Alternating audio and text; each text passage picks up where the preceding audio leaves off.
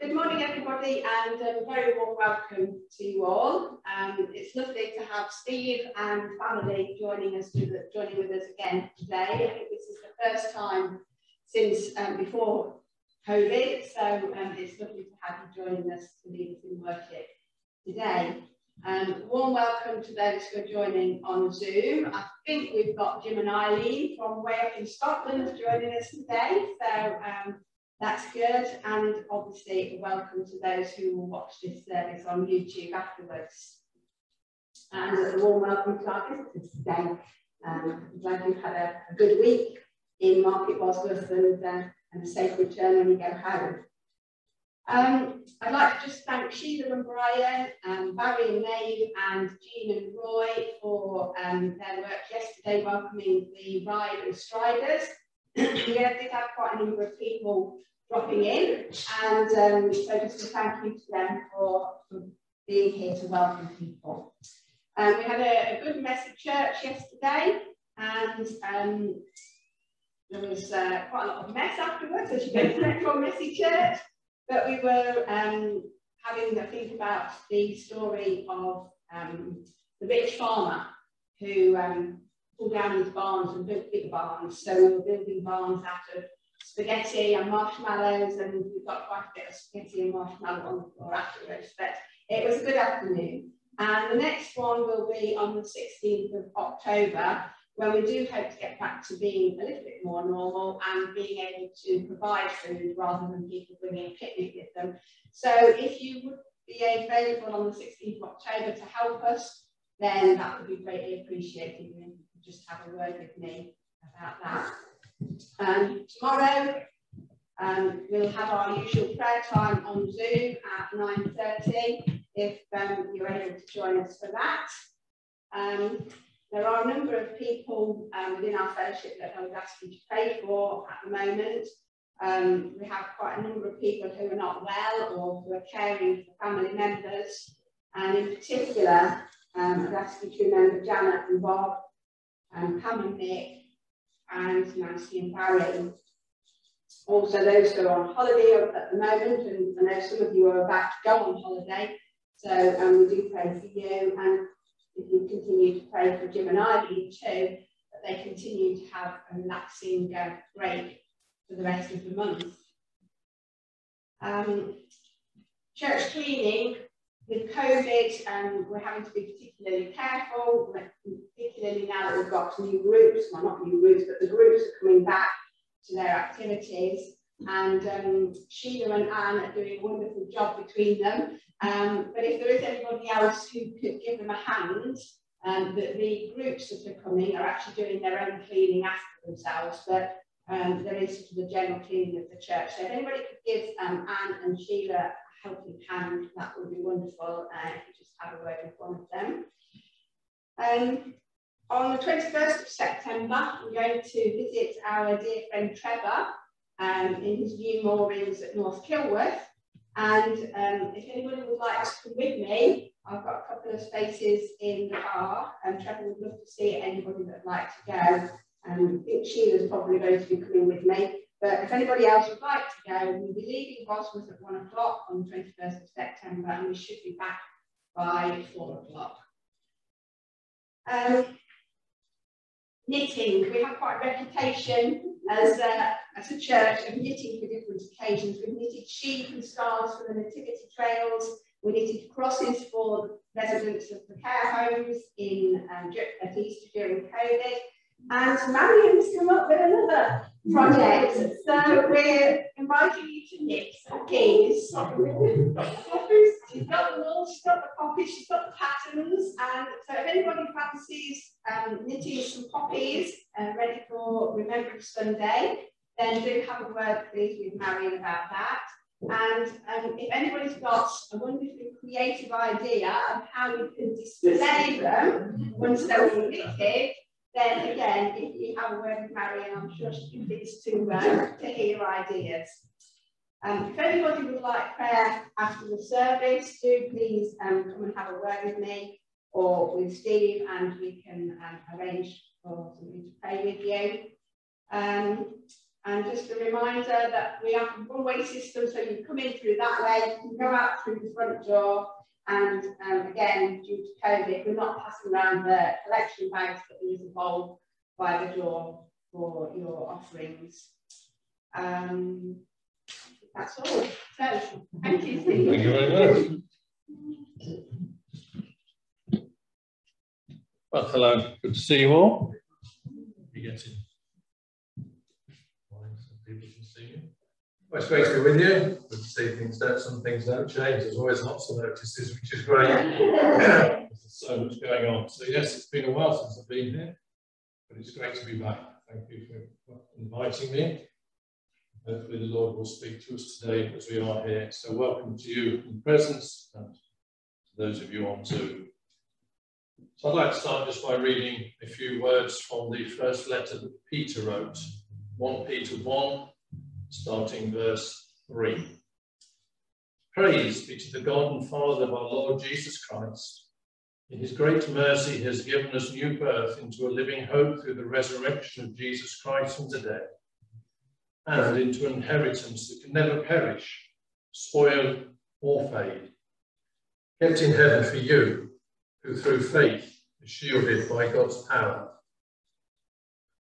until the coming of the salvation that is ready to be revealed at the last time. In this you greatly rejoice, though now for a little while you may have to suffer grief in all kinds of trials. These have come so that your faith, of greater worth than gold, which perishes even though refined by fire, may be proved genuine, and may result in praise, glory, and honour when Jesus Christ is revealed. Though you've not seen him, you love him. And even though you do not see him now, you believe in him and are filled with an inexpressible and glorious joy. You are receiving the goal of your faith, the salvation of your souls. So some words that Peter wrote there to Christians who've been scattered because of persecution, reminding them of some of the great things that they had in Christ, even through trials and tribulation. And I guess we have faced some trials, not the same, of course, and tribulations over the last 18 months with the coronavirus. We're coming through it, we're still together, and the Lord still has a work for us to do. So let's remember that as we now sing. In number 50, the heart of worship. Go on to the next slide. That comes up automatically. Once more. There we go.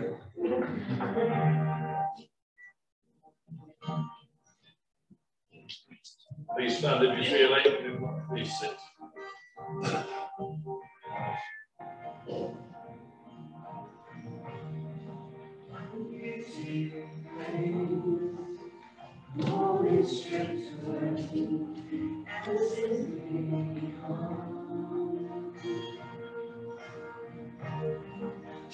Just to bring something that's your that will bless your heart. I'll bring you more than a song, for a song in itself is not what you have required. You search much deeper within to the way things appear. You're looking into my heart. I'm coming back to the heart of worship. It's all about you. All about you, Jesus. I'm sorry for the thing I made. It's all about you. It's all about you, Jesus.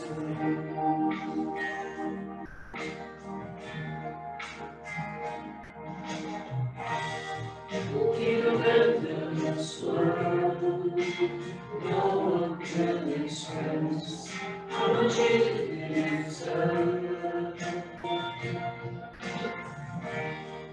All we can fall, all I have is yours. Every single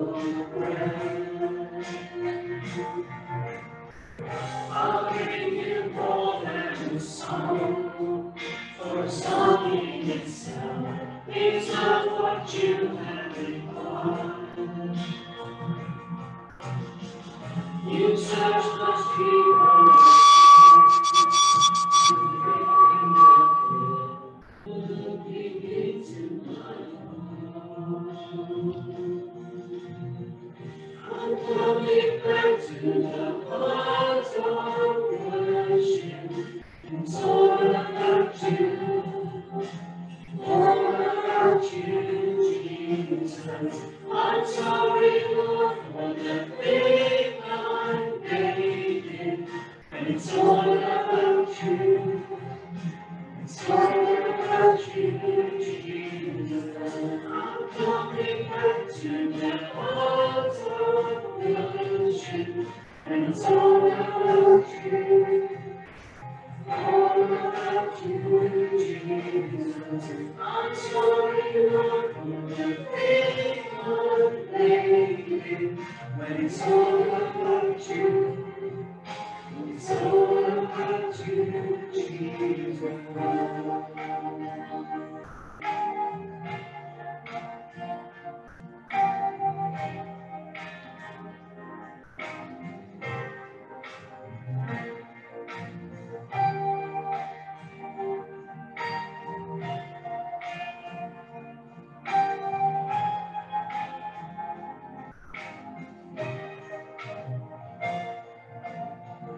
I'll bring you more than a song. I'll bring you more than a song.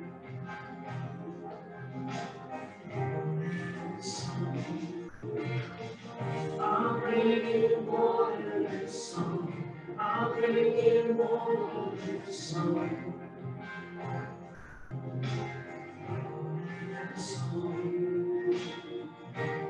Looking into my heart, looking into my heart.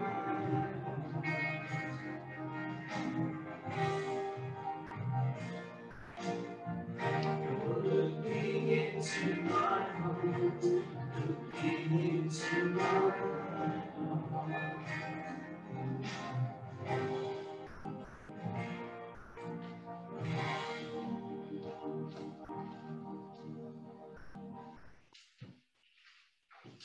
Please sit down. It's now time for offertory and prayer. The offertory, as we've already been told, will be taken by passing the plate round. There's one at the back there if you wish to leave anything as you go. So shall we pray? So, our God, we thank you that we can be gathered here this morning in your presence. And we've been reading about Jesus and some of the many things that he's done for us in his resurrection and death. And help us to realise it is about him and what he's done for us and still does for us. Dying on the cross, being laid in the tomb and gloriously resurrected. Through him we have life. Through him we can rejoice, even though, as we've read, we may have to suffer. But we know that in the future we have a place in your presence. So, our God, help us to live in light of that. To realise that the trials we do suffer are no great worth compared to eternity. So just help us to remain faithful in these times in which you've placed us in the places in which you've placed us to serve you. We admit that sometimes we don't understand what is going on and why it's happening, but we thank you that you do, that you are in control. Just help us to rest in that. And we do thank you for the monetary offerings that will be given later, given from what you have given to us. Let us pray they'll be used in your service here in Market Morsworth as the people in this church here seek to spread your word. Just bless them, encourage and strengthen them, I pray. And we just thank you again that we can be here in your presence. Speak to us this morning, we pray. Amen. Right, we're going to sing again. 76, no, doesn't matter, is it? So, mighty to save. I think that should work. Mighty to save, that is Jesus indeed. Mighty. It's that as a ritual,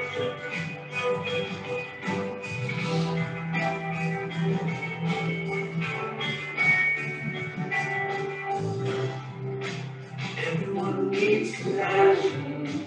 Love that's never fading. Let mercy for me.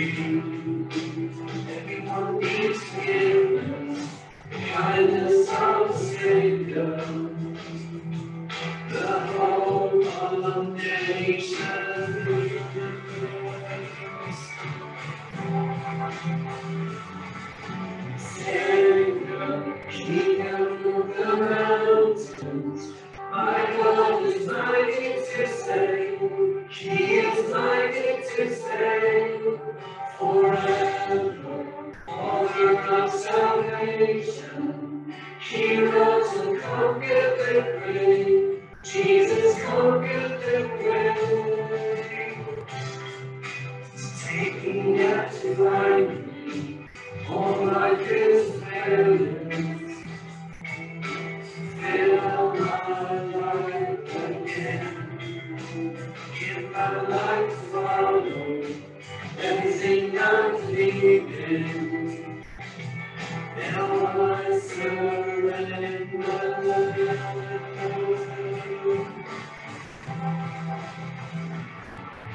Savior, He can move the mountains.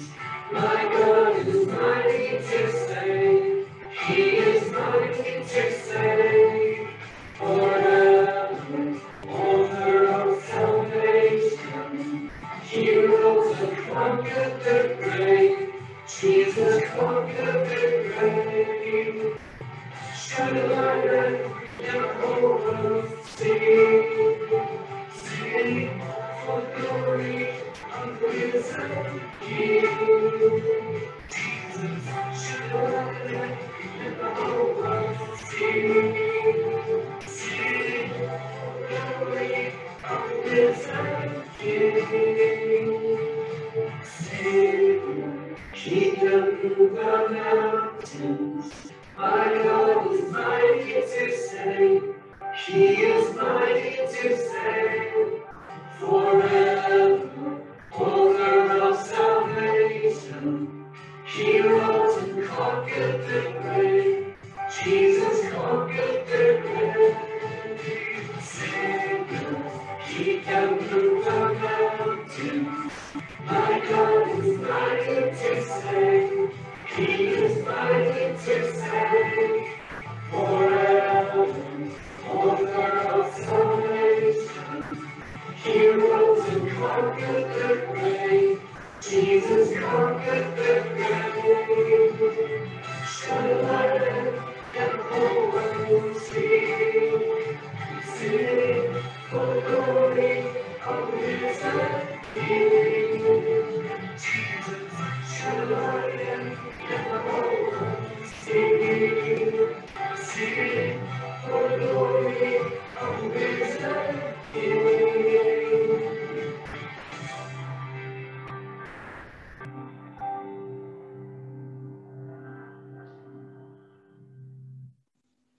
Please sit down. We're going to find the reading now, possibly the most famous passages in Scripture, I guess, John 3, verse 17 verses. If you ask people the most famous verse in the Bible is, I guess a lot of people might say John 3:16, which is part of the reading we're going to be looking at today. So John's Gospel, chapter 3, beginning verse 1. Now there was a man of the Pharisees named Nicodemus, a member of the Jewish ruling council. He came to Jesus at night and said, Rabbi, we know you are a teacher who has come from God, for no one could perform the miraculous signs you're doing if God were not with him. In reply, Jesus declared, I tell you the truth, no one can see the kingdom of God unless he's born again.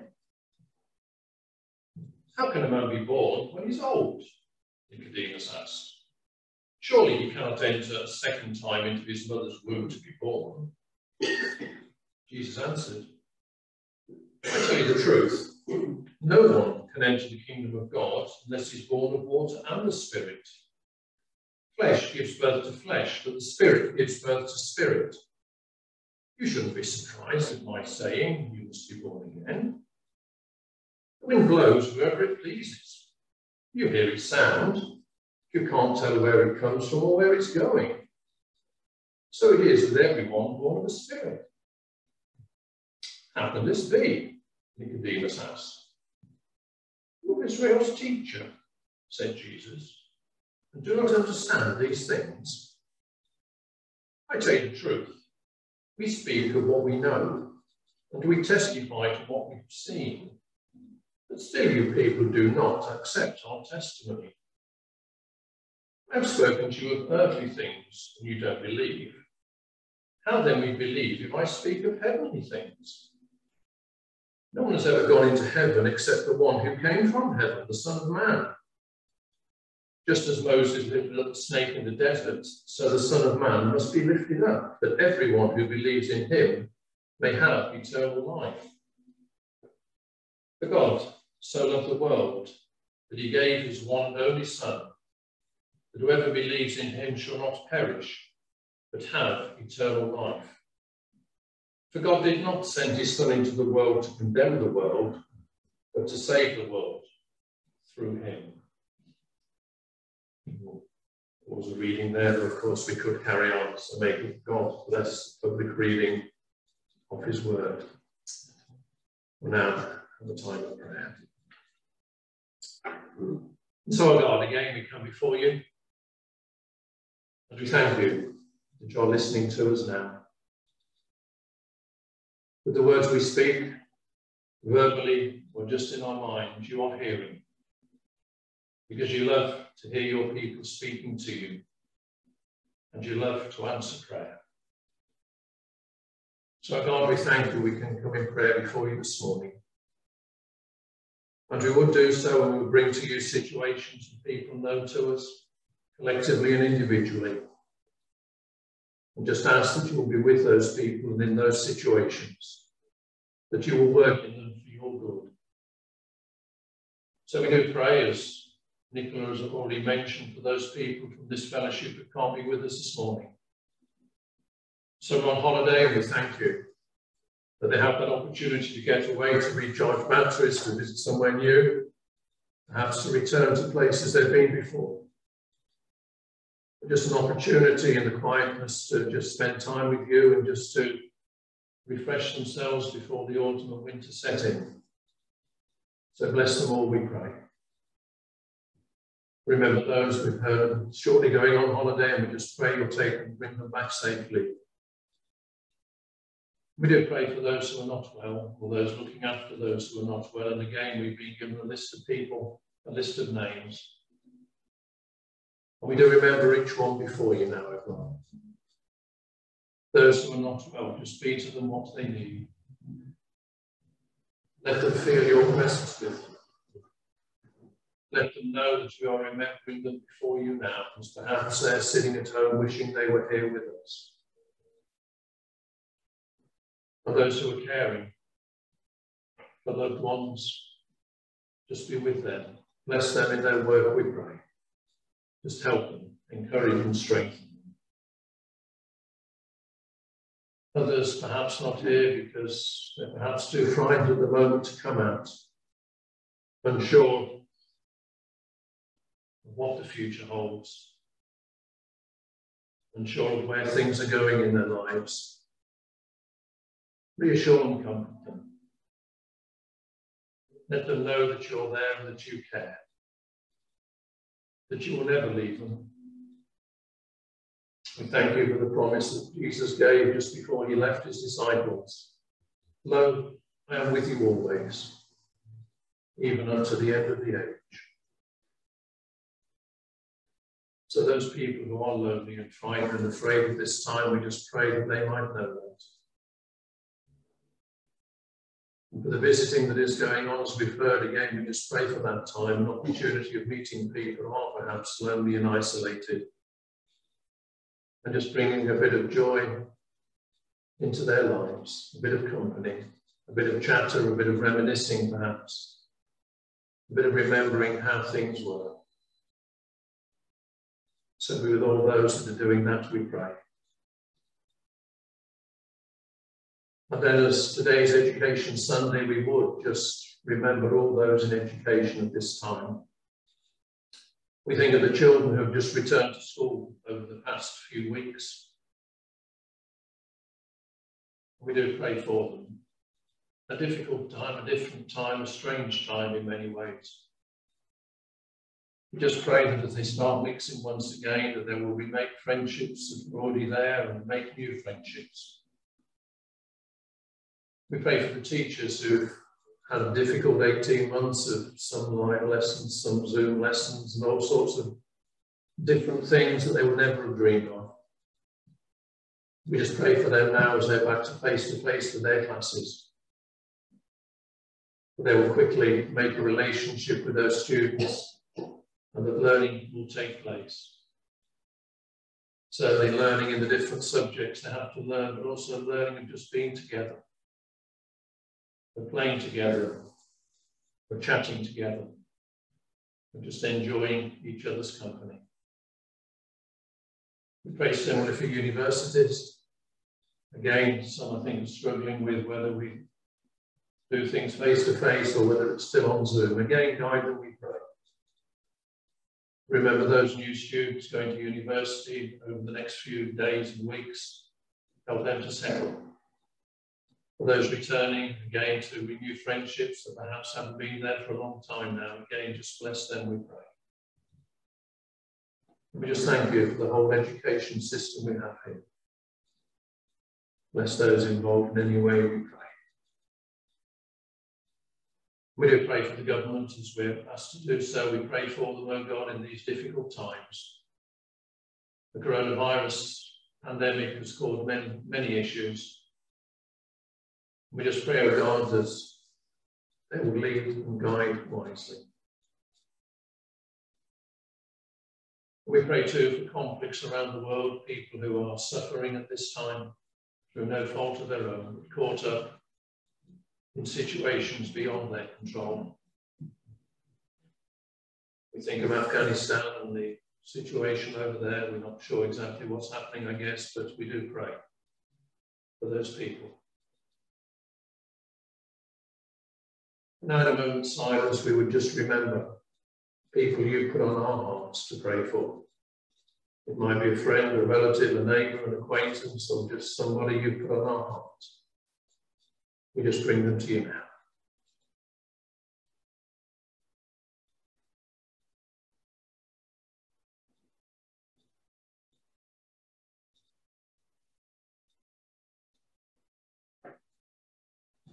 No, God, we remember them before you, and we now also pray for the work of the church here, the people involved in different activities that are beginning once more.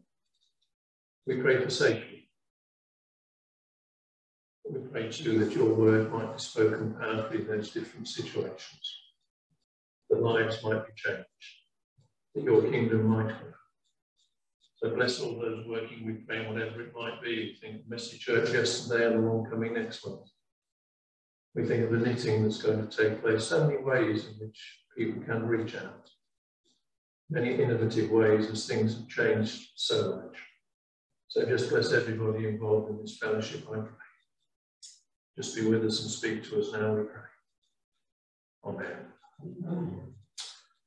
Right, before we look at that passage, we're just going to sing again. Jesus, hope of the nations. So please stand.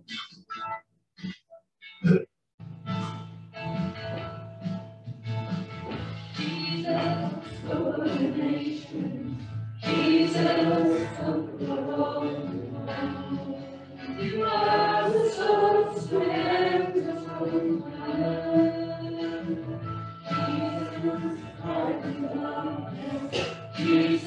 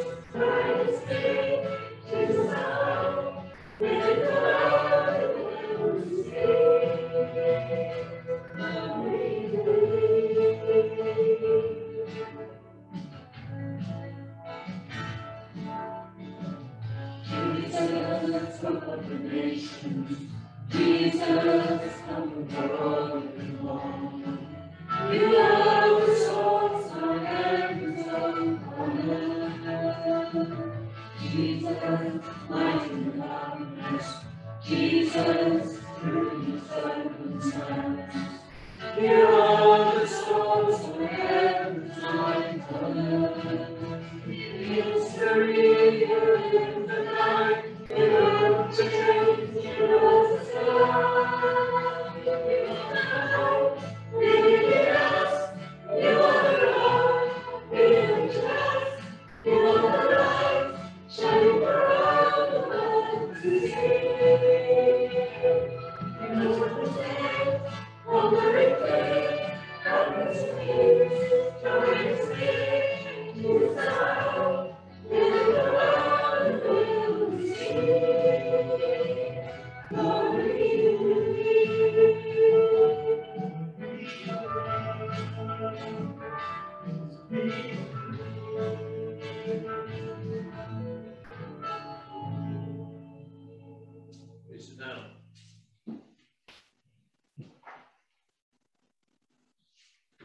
So we're going to have a look at those verses from John chapter 3 under the heading of questions. Questions. Life's full of questions, isn't it? Lots of questions. How many questions do you think you've been asked today so far? Or how many questions do you think you've answered so far today? I suspect quite a lot. From the trivial to the quite important. What shall I wear today? I get that all the time, of course, with females. You're not going out looking like that, you know, you're not putting that tie on or whatever. What shall I have for breakfast, you know? Shall I go to church? Lots of questions. Apparently, so they tell me, I've encountered them, there are around 3,300 questions in the Bible. So there's a challenge. Start looking for them. It's a bit uncertain because obviously there was no punctuation in the original, so working out whether some things are actually questions isn't always that easy. But certainly a lot of questions asked in the Bible. And some questions asked in the passage that we've looked at today. Some questions, are they important? Are they not? Well, we'll have to see. So the first questions in the Bible, they're not in John 3, obviously, they're somewhat earlier than that. They're in fact very early in the Bible, in Genesis chapter 3, just after creation. God had created everything. He pronounced everything very good. And then we get to the first question in the Bible. Genesis 3, verse 1, question asked by Satan. He said to the woman, did God really say you must not eat from any tree in the garden? And I think is the first question that is asked in the Bible. It's asked by Satan to Eve. Did God really say you must not eat from any tree in the garden? So what would your answer have been if you were Eve? Because God had been very clear in his instructions to Adam and Eve about the trees in the garden. In chapter 2, he said, you're free to eat from any tree in the garden, but you must not eat from the tree of the knowledge of good and evil, for when you eat of it, you will surely die. Satan asked a vague question, didn't he? And Eve, I think, was a little bit confused. Did he really say you mustn't eat from any tree in the garden? Well, you know, it's a bit of a vague question, isn't it? She's confused and she makes up a bit of an answer. We may eat from the trees in the garden, but God did say you must not eat fruit from the tree that's in the middle of the garden and you mustn't touch it or you'll die.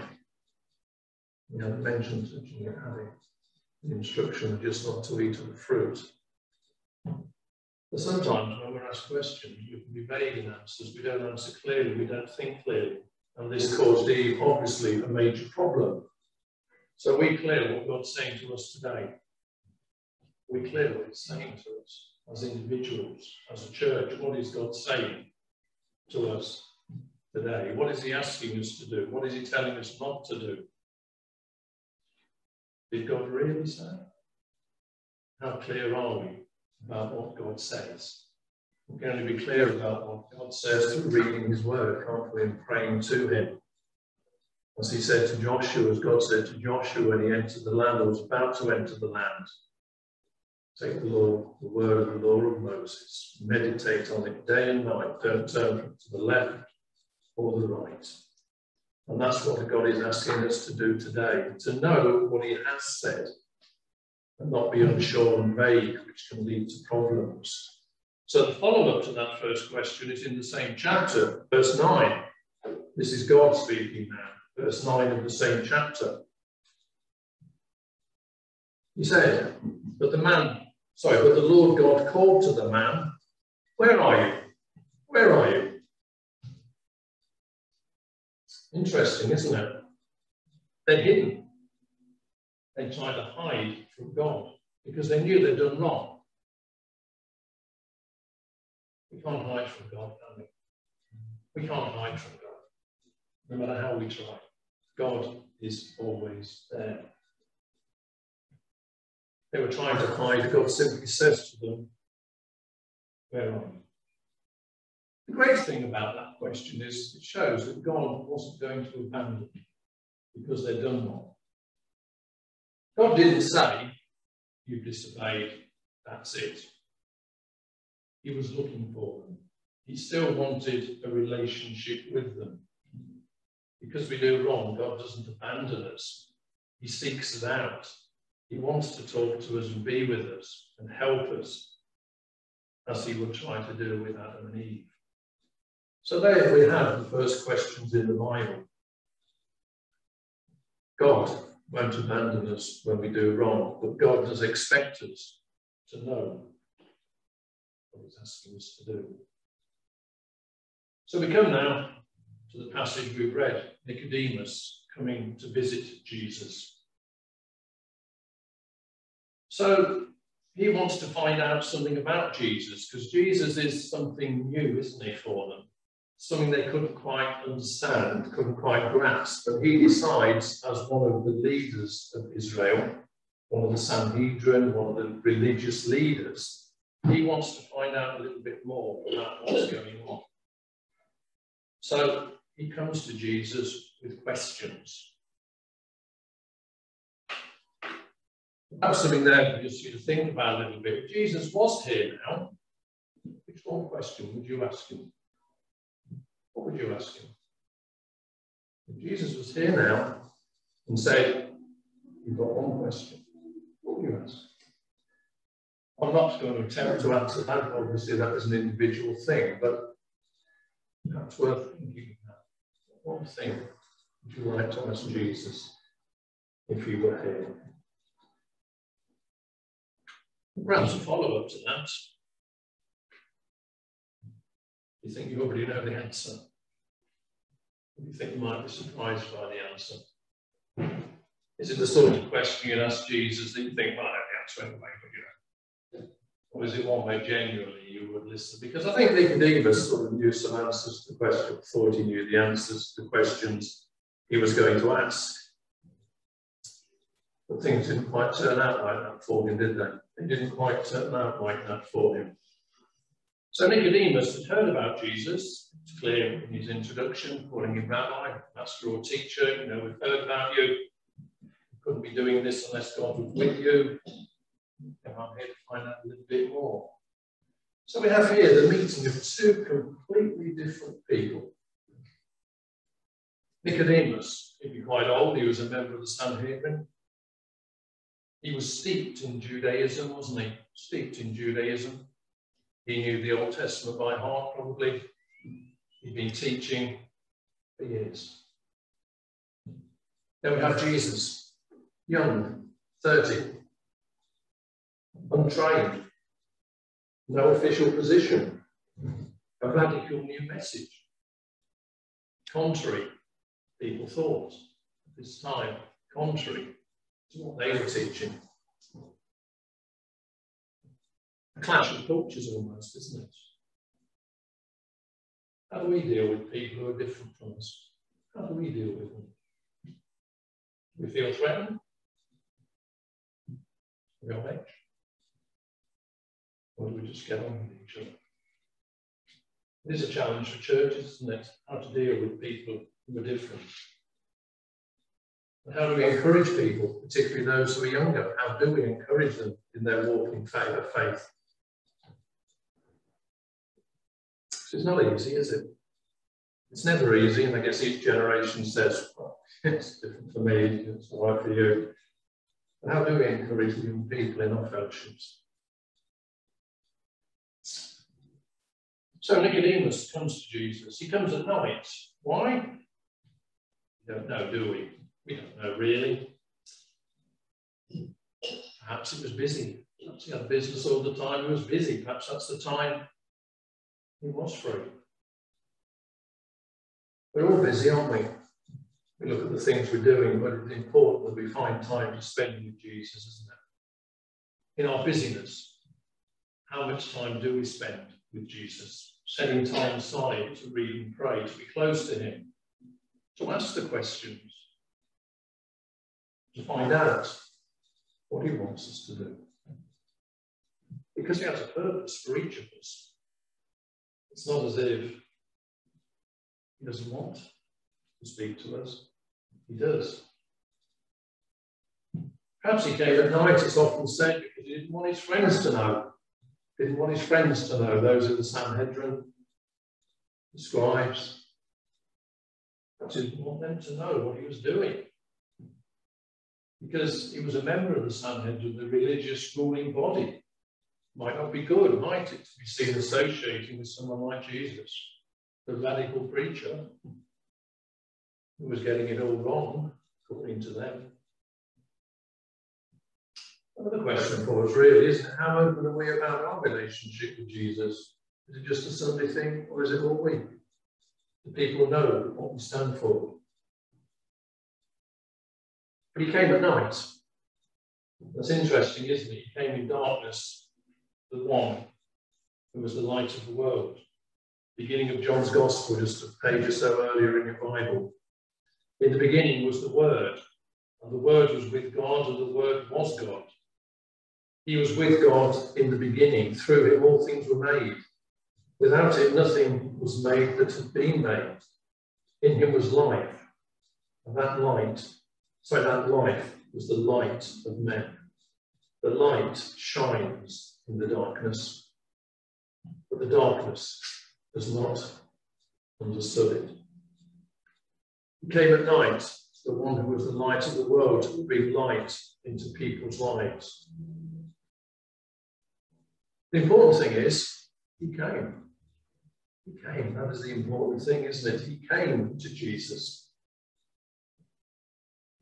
Have you? Have you? Perhaps some of you haven't yet. If you haven't, now is the time to come to Jesus.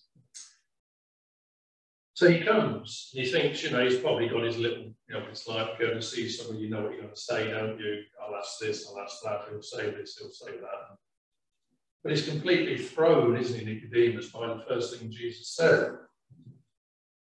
I tell you the truth, no one can see the kingdom of God unless he's born again. What on earth has that got to do with what Nicodemus has just been saying, that you're a preacher, teacher from God, you've done these miraculous signs? And yet Jesus knew, didn't he, what the issue was with Nicodemus, as he knows what the issue is with us, what problems we have.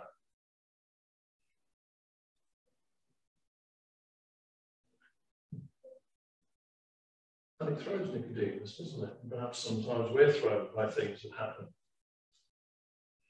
But anyway, Nicodemus decides to ask his first question, probably not the one he had planned. How can a man be born when he's old? How can a man be born when he's old? Certainly not what he was going to ask. Jesus is like that, isn't he? He moves us in different directions, different situations, challenging us, asking us what are we prepared to do. And we can look back over 18 months or so, none of us, I'm sure, would have thought, say when I was last standing here, it was sort of January 2019 or something, none of us would have thought that we'd be in the situation we've been in the last 18 months, would we? And yet we were. And God has brought us through it. And through it, many people have been listening to church services that never would have, on Zoom and so on, Teams and whatever people use these days. We have people now joining us on Zoom from Scotland, I think you said. That would never have happened, would it, before? So we can be thankful that we have the technology to keep these things going and that people have been joining services. And we pray that might continue, that we don't lose contact with such people. Jesus is asking us, what are we prepared to do for him? He's challenging us. So Jesus introduces the spirits. Spirit gives birth to spirit and so on. We can see the power of wind. He mentioned the wind. We see the power of wind and destruction that it does, doesn't it? But it also can bring good. Wind farms, rain and so on. The spirit changes individuals who can then be a power for good in this world. And we need to let God use us for that. There is so much need in the world, it can appear daunting, can't it? But we're called to do what we can. We can't solve the world's problems, but we can hopefully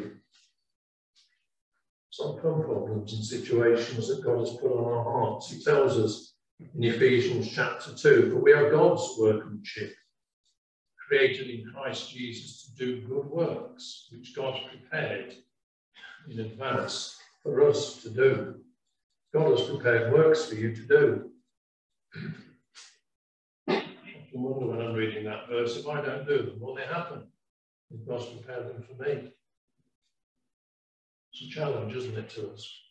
What has God prepared for you to do? And are you prepared to do it? He then moves on to his second question. How can this be? How can that be? How can it be? What is he talking about? And Jesus said, you know, you're not Israel's teacher. You are the teacher here. And yet you don't understand these things. Jesus is asking us today, do you understand why I came into this world? What was its purpose? What did it achieve? He's asking of us today, isn't he? Do you understand? Do you understand what I've done? Do you understand what I'm doing? Nicodemus listens. Interestingly, he doesn't say anything else at all. I'm sure when he went to meet with Jesus, he expected to have quite a dialogue.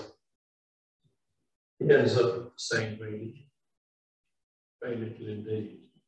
This is his final input. How can this be? And Jesus goes on to talk to him. And the reason Jesus came is now revealed to Nicodemus. Is because God loved the world, the famous John 3:16, isn't it? Even though he will be crucified by men, God's love was and is unconditional. So take time to think about what happened when Cain died. So easy to read and move on, isn't it? We need to take time to think about what it means to each of us. Because Jesus is offering eternal life, as it says. Whoever believes in him may have eternal life. Not just something in the future. It's a quality of life now, isn't it? Eternal life goes on forever, but it starts when we come into that relationship with Jesus, not when we die. Because we're all works in progress, aren't we?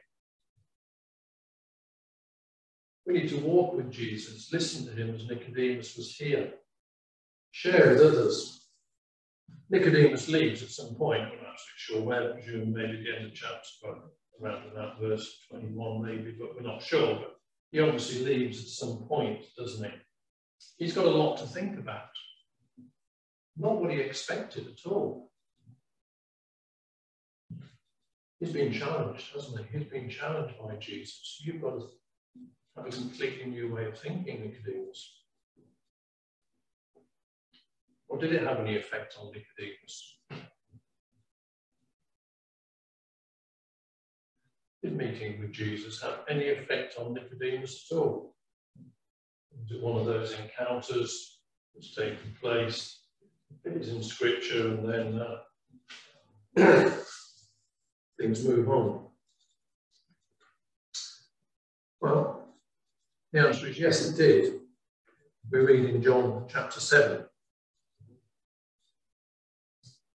Finally, the temple guards went back to the chief priests and Pharisees, who asked them, "Why didn't you bring him in?" Was, "Why didn't you bring Jesus into us?" Another question, of course. "Well, no one ever spoke the way this man does," the guards declared. "You mean he's deceived you also?" Question. The Pharisees retorted, "Has any of the rabbis and Pharisees believed in him?" "No. This mob that knows nothing of the law, there's a curse on them." Nicodemus, who'd gone to Jesus earlier, who was one of their number, asked, "Does our law condemn anyone without first hearing him to find out what he's doing?" Question. They replied, "Are you from Galilee too?" Question. "Look into it, and you'll find that a prophet does not come out of Galilee." It made a difference. Nicodemus is now standing up for Jesus in the Sanhedrin, getting an opportunity to go and find out more about him. But he was prepared to stand up and say it because he'd been to see him. And again, we have in John chapter 19, something to do with Nicodemus again, John 19, verse 38. Later, Joseph of Arimathea asked Pilate for the body of Jesus. Now Joseph was a disciple of Jesus, but secretly because he feared the Jews. With Pilate's permission, he came and took away the body. He was accompanied by Nicodemus, the man who earlier had visited Jesus at night. Nicodemus bought a mixture of myrrh and aloes, about 75 pounds, and so on. So yeah, Nicodemus' life had been changed completely, hadn't it? Starts in chapter 3, chapter 7, towards the end almost of the gospel in chapter 19. So yes, it had a massive effect on Nicodemus. He went secretly. He then stood up in the Sanhedrin and said, "Let's look into this." Finally, he associated himself with Jesus at his death and burial. Well, I guess the closing question, what effect does Jesus have on you? It's something, isn't it, for each of us to ponder and think about. As we move on during this week and the coming months and years, in God's will, the time He's given us, what are we going to do for Him? What challenges will we face? And how will we deal with them? Amen. So we're going to sing our final hymn, number 78, "And Can It Be?" Again, stand if you feel able, if not, please sit. So, "And Can It Be?"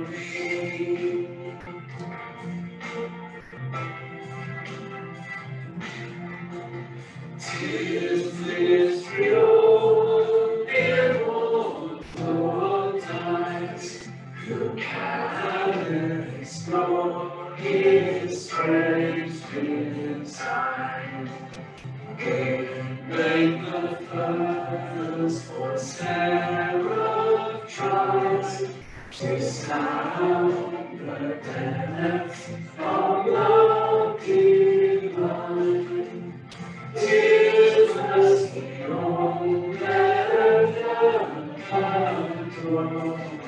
Let angel lights inquire no more. 'Tis mercy to freedom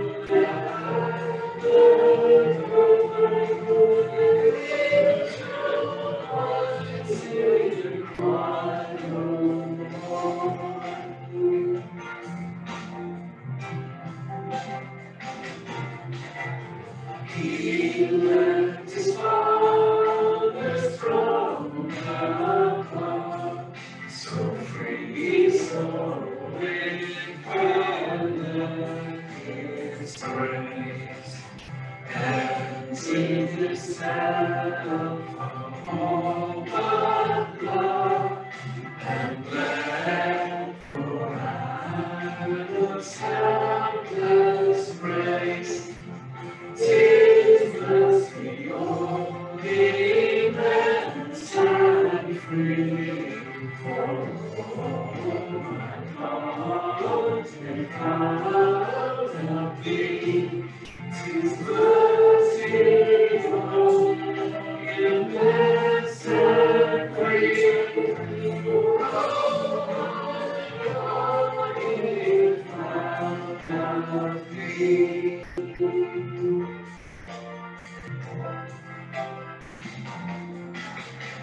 Long my prison spirit lay, was bound in sin and nature's night. Thine anointed gives the quickening rain. I walk the dungeon flame with light. My strength fell off, my heart was free. I rose and forth and followed thee. My chains were gone, my heart was free. I rose and forth and followed thee.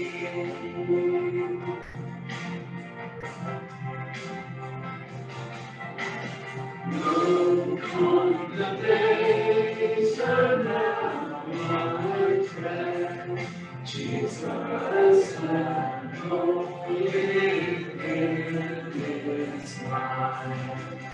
Alive in Him, my living head, and broken righteousness divine.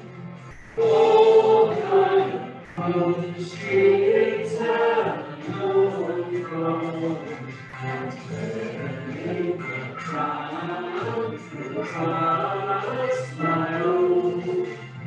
Thy one cross through eternal crown, and bear the crown through Christ my own.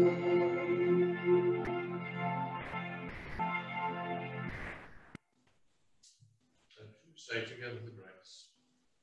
The grace of our Lord Jesus Christ, the love of God, and the fellowship of the Holy Spirit be with us all, now